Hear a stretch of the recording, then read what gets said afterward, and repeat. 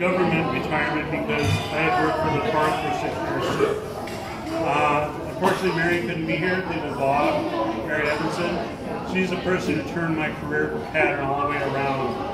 I mentioned this on her 90th birthday. You need the microphone. I need the microphone? Okay. Does this work better? Is it working? It's not working. A little further away. What? Further from your face. That? Like down, honey. There? Up a little bit more. Up there? Yeah. What do I do louder? Anyway, as I said, I was on a hike in the Tablelands once, and Mary was leading it, and I asked her if anybody would clear the trail because it was really overgrown, and she kind of turned around and gave me one of those sly Mary looks, and she says, "Oh, you like to volunteer?" And I go, "Yeah, I guess so."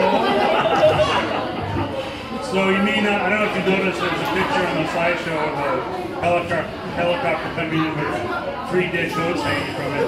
That was my first volunteer trip, although I didn't fly into the cab.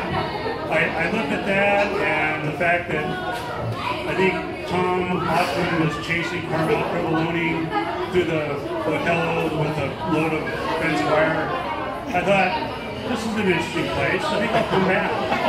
You know, so that was like, you know, oh, what kind of people moving up in the park? This will tell them. So I decided to come back, and I kept coming back. I hooked up with Terry Quisenberry as a volunteer. I volunteered so much up there that because I was house sitting for a house I sold for my mom, and I told her, well, you know, I'm going to leave. We went back to the mainland. And one of the goddess said to me, oh, you want to come back and work? And I said, you mean get paid? He goes, yeah. I go, oh, okay. So I did that for 6 years, and it was where I met most of the people in this room, and I really appreciate knowing and having the experience I've had with all of you, and some of the fun things we had, and the crazy stuff we did, and I don't know, a lot more. But and then I got a full-time job with the state, because I was just a seasonal. I'd work for 9 months, take 3 months off, on and off, and finally I decided, oh, why don't I get a full-time job? Because I just got married, you know, and my single loose days were over, I guess. But so that's when I started working at the park up at Olinda.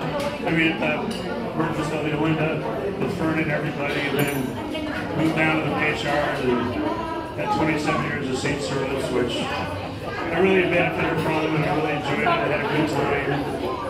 Got to see a lot of things, meet a lot of people, do some interesting things, meet endangered species that were on the break and still are. It's just been really a fascinating journey, and I'm sure glad I was on it. I was about half my age when I met Mary on that trail there, so that's the second half of my life. And I don't know, hopefully it's just the second third. But you never know.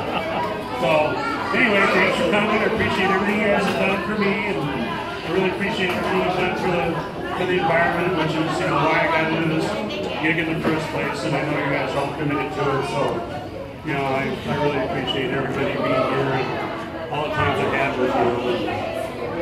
Wow.